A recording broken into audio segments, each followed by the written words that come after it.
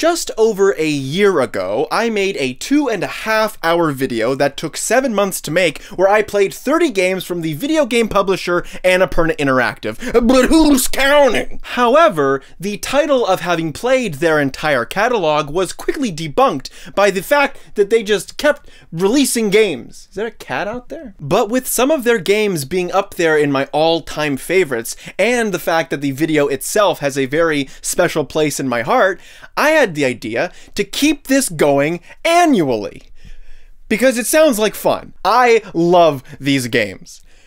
Mostly. But we can just sweep that under the rug. We can just sweep that under the rug. I don't 12 minutes. It's actually the best 12 minutes of my life. Except for that time that I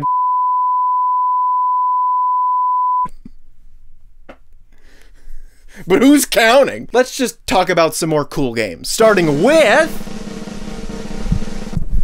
Storyteller! Storyteller! Storyteller is an absolutely ingenious puzzle game that I am surprised hasn't really been a thing until now, because it's such a brilliantly simple concept. You are given a set of empty panels with only a title to guide you, and you must use the scenes and characters at your disposal to fulfill the outcome of the proposed story. Oftentimes, you'll be encouraged to go one step further and rearrange your finished scene to complete an alternative ending. I find the rudimentary nature of these mechanics fascinating, because you are able to tell so many stories and goof around with so many outcomes that the fun is shared between solving the puzzles and experimenting with what is possible amongst these archetypes. The game has a delightfully dark sense of humor and lets you mix and match these elements for grim results, as well as issuing puzzles with inherently twisted dynamics. Later into the game, as more empty panels and characters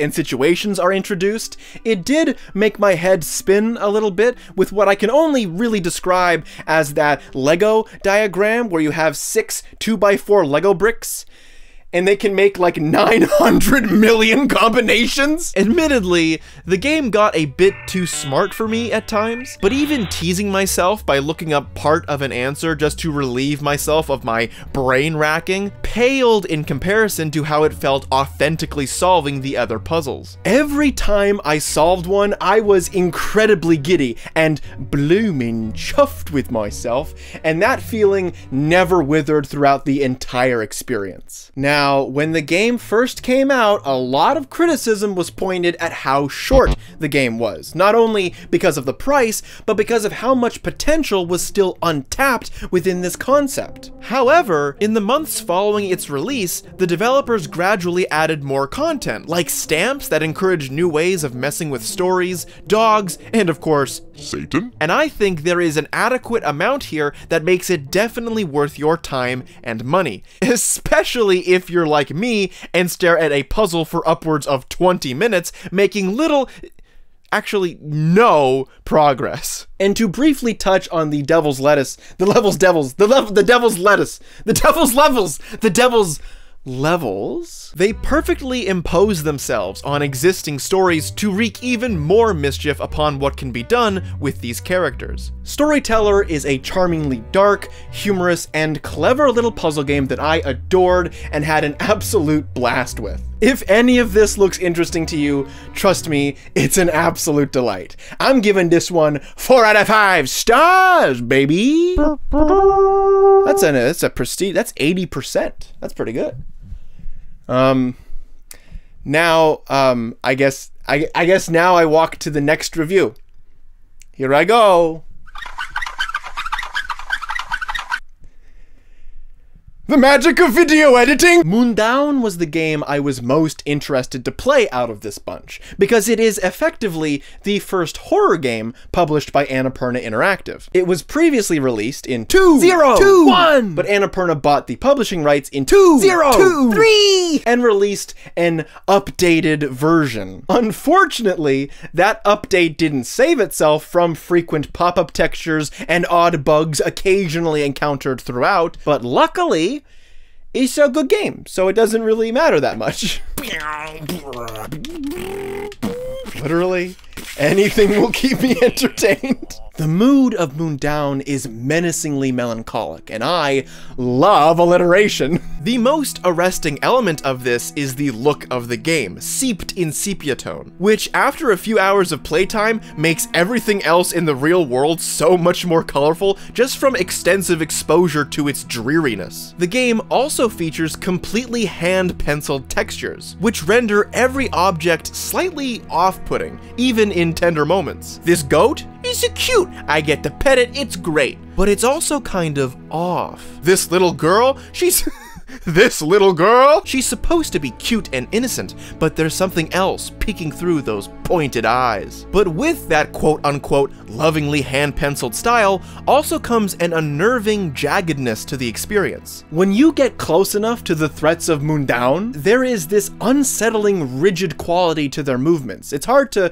put my finger on, but I've always found this like snap and lock style of motion to be very off-putting. This style also brings out the folkier aspects of the game and its story. You are returning to your hometown of Mundaun after news that your grandfather has passed. But when you arrive to see an empty grave and a charcoaled barn and your grandpa cursed into wood and an old man that gives you corrupted wood powers, things get a little bit strange, let me just put it that way. And for as low as my jaw hung in bewilderment throughout my first few hours in Mundaun, my interest in uncovering the true nature of events gradually upturned my confusion into addictive intrigue. But apart from just the art style, I really loved how the world involves itself to pull the main character deeper into its bizarre folksy horror. Looking at pictures or posters slowly hook in the player's vision whilst an ambiance echoes around you, like memories thrust upon you to be recalled. Looking into mirrors masterfully trick your character's perception, and subtly change things just so, to where it's almost impossible to spot the mutations as they happen. These small moments, coupled with the sharp sound design and slow, drawn-out soundtrack, really bring out the world's feel as something just as unsettling as the enemies that patrol it. Whenever you're not slowly digesting the story,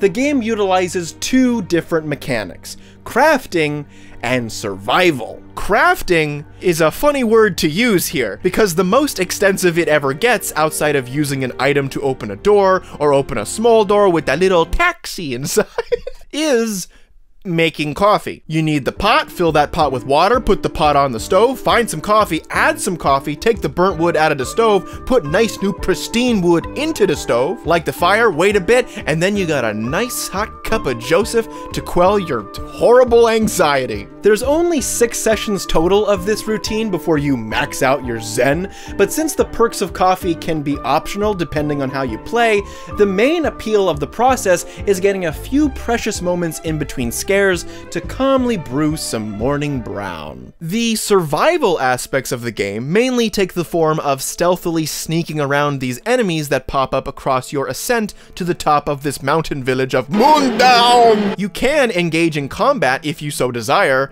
or more likely when you're in a pinch, but your resources are limited, and I found sneaking to just be a better way of experiencing the dread these enemies have to offer. They're scattered across several open areas that you have to traverse, and whenever you're too close, your heart beats louder and faster, and eventually you can become paralyzed with fear. I felt these encounters worked better and better with each iteration, and the twists and turns they introduce were all well appreciated and pretty spooky. And those are my thoughts on Mundaun, but if you want a TLDR, the game is absolute dog water. Don't be fooled by the overwhelmingly / very positive reviews. The people that left a positive review on this game must have been sipping on stupid juice or just straight up hopped on bath salts while playing. Everyone, simultaneously. Hey guys, I didn't walk here, I just took the bus. Cocoon is a game that broke my brain, but mostly in one particular instance. I don't want to spoil it, but here's a hint for all you Cocoon players out there. The logic behind this section had me quite literally stunned, and I could not process or figure out what had happened, and furthermore, how to unstuck myself.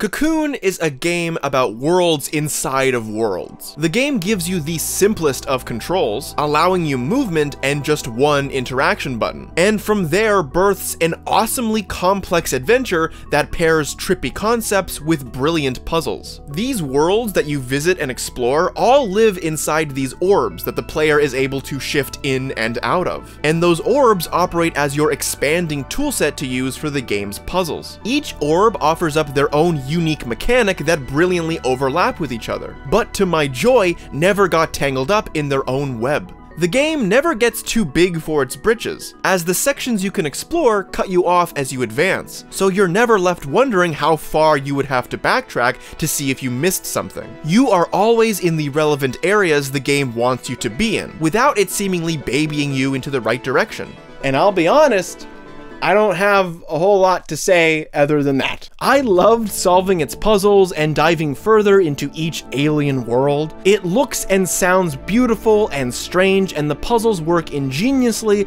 with the seemingly limited toolset given to you. I love it when a puzzle game gives simple concepts and is able to effectively contort and twist them into new shapes for an ever-expanding collection of clever puzzles. Alright, well that's 3 down, 1 more to go. I hope this next game is just as good of a time as this one was. I do love being in the past. Thirsty Suitors follows Jala Jayaratna as she returns to her hometown of Mundaun. Timber Hills, after another fling gone wrong. She's come back to catch up with the world she lit ablaze when she left, and more importantly, mend the fractured relationships of her many ex-lovers. And this is done by combat! This game does a lot. When you are in more open areas, it becomes a skating game. You can practice, get combos, and develop your skills, or, if you're like me, be absolute shit at skating. Seriously, I don't want to put all the onus on the mechanic itself, but I never got the hang of how to skate. You can't adjust the camera angle, so Jala can block these soon oncoming jumps that need to be made, which unfortunately did ruin certain climactic moments later on in the game. I also personally never felt confident in my skills, so I was always overcorrecting every action I made by jumping like a jackrabbit. I was treating this skate park like a Mario Galaxy level, where jumping is your savior from any sticky situation. Other times, it's a cooking game, which really just means a QTE portion where you have to time button presses and do well enough to gain your parents' approval. But the central gameplay genre is combat! Ooh, not yet. Oh my god, that was beautiful! Did we get that? That was beautiful! Oh my god! That was sell that to soundboard.com. I'm gonna get millions. As you encounter and face off with Jala's exes, it becomes a fighting game, with all the basic mechanics you'd expect to see, wrapped around an emotional core of talking it out with her previous lovers to attain relationship catharsis. Oh boy! Here we are! I really like the idea of using combat to instigate this confrontational back and forth between Jala and her exes, where it's not only physical damage being exchanged, but also emotional damage. However, with a somewhat pre-scripted resolve to be attained through the course of combat, a very precise balance needs to be achieved, one that I feel the game rarely succeeds at. You need to be able to maintain a fun and engaging battle with a competent adversary, whilst also measuring out enough time to explore themes and give characters room to discuss their feelings in between the turn-based combat. And I never felt this balance was reached. On one hand, it would feel like the game had said everything it wanted to, waiting for me to carry out the rest of the battle for the inevitable reconciliation. On the other hand, and this is where I personally think this issue hinders the game most, there are many battles where I feel the characters have not said or done nearly enough to justify the foregone conclusion of hug and make up. This really brings out the trouble with the game's catharsis. Once you deal your definitive blow, the game just kind of says, you're done, and tells you to make up. And you have this small exchange to summarize the reconciliation. And I never felt that the catharsis these resolutions brought was anything more than kind of cheap and unfulfilling. And the grandest slap in the face with this comes with the very last battle of the game, with Jala's grandmother. Can Jala speak across the generation gap and communicate with the terrifying matriarch of her family? More importantly, can she survive the emotional damage? This battle is incredibly climactic. Not only was the dreadful visit from her grandmother teased across the whole game, but we get to see classic generational trauma in action and witness how Pati affected Jala's mother and how that also made its way down to Jala herself. It's a big moment. And of course, there is a lot of exchange in harsh remarks and difficult truths that get about 60% of the way there. But then you deal the definitive blow, and your mom is just like, all right, let me handle this one. And you call her into the battlefield, and they hug? And that just makes everyone make up with each other? And then the game slam dunks you into the credits? Look, I had similar issues in another Annapurna game, If Found, where I felt the finale to that game did not feel as organic or understandable as I would have liked. But that game had a lengthy epilogue to really explore what comes after acceptance and alongside forgiveness over time. Here, it's just done. We have to believe that all the characters have said and done what they needed to, and now things can finally get better, when it feels like such an out-of-character change of heart and mind. Do you know how difficult it is to change someone's mind, let alone make them realize something that's instigated turmoil for many, many years? It's not as simple as that one Chris Gethard outtake. Oh, I will f those bad words out of you. I will f that bad attitude right out of you, woman! Right! Oh, my bad. Oh no, I see your point now. Yeah, no, that makes sense. And it bugs me because I feel this game is actually very good at exploring difficult situations in digestible ways. My favorite scene of the game comes in one of its cooking segments, where Jala confronts her father about the truth of his supposed happiness when she came out to him. And it's sincere. It is an enjoyable exploration of the conflicting feelings one might have to this unexpected situation, and the endurance of love through continuously building acceptance. It was well done, and since the cooking minigames have a set amount of turns to execute, no more, no less, the writing is better able to pace itself when having this kind of a conversation. Unfortunately, in a circumstance as unconstrained to a linear structure as combat proves to be, such a pacing is far more difficult to achieve, especially with dialogue options that branch into different discussions and responses. It doesn't feel as natural, especially since the conclusion is inevitable. When the conversation is as dynamic and in the moment as many of these battles are, it's handicapped by its determination to meet the quota of an eventual reconciliation. So that's my main beef. That's where I feel this game doesn't quite land in its execution. But aside from that very important element to the whole, I still enjoyed the game. And for everything this game tries to be, a lot of it didn't stick with me. I never dedicated myself much to the skating. If that wasn't obvious, I never wanted to cook much, since it felt like such a tedious process in the long run to build up a decent stash of items that I never felt I really needed. If anything, I really like the side quests of this game, where you can follow up with your reconciled exes and complete missions for them, continuing to build a stronger bond. That's kind of what I wish this game did more, is build rather than just complete. Thirsty Suitors is a lot, but it's okay in its hodgepodge of gameplay and emotional cacophony. Also, fun fact, you can make your grandma thirsty. Ooh, boy. Thanks a lot for the nightmares, Gam Gam. And those are all of the games that Annapurna Interactive published in the year 2023.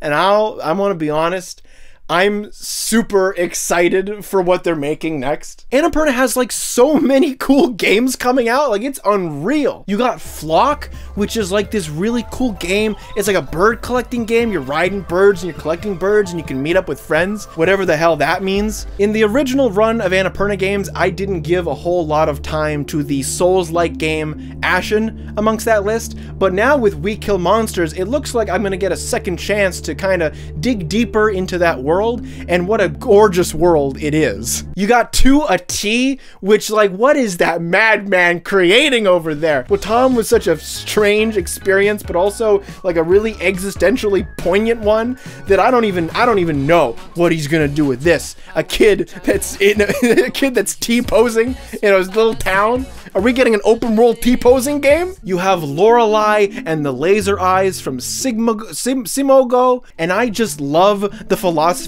of this game studio to just make a completely different game every single time. I just love that they pour everything they can into this one concept, this one game, and make something really special. Granted, I've only played Sayonara Wild Hearts, and that's like up there in my top 3, but I'm really excited to see what they got cooking up in this one. Annapurna is also throwing in their own self-developed games into the mix. Their first in-house developed game is a Blade Runner one, which I don't really care that much about, but I mean, it's pretty cool. They are also co-publishing a Silent Hill game, which like, yes, please, I'll take that one right now. I want more horror games, please. What else?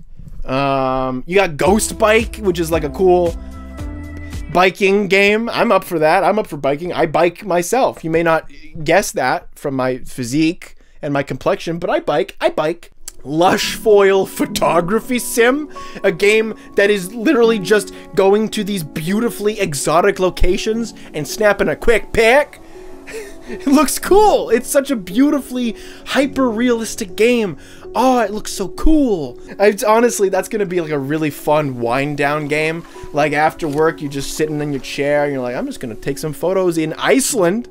Why not? That sounds like, that does sound like fun. I want to do that right now. But the point is, there are a lot of games coming from this publisher that I am super excited to play. And I'm also really excited to make videos on them because, believe it or not, I mean this to be true, and I'm going to say as much as I can to convince you that it's true. The original Annapurna video really does have a special place in my heart. I mean, you don't spend 7 months making that kind of a video and just be like, all right, I'm done. I'm not going to emotionally recover from this. Well, yeah, you do. So I'm very excited for that, and I hope that you enjoyed. I'm sorry that my voice is a little bit tattered. Things are a bit chaotic and in complete disarray over here on this side of the planet. So thank you all so much for watching. I'll see you probably in another 12 months. That's the video.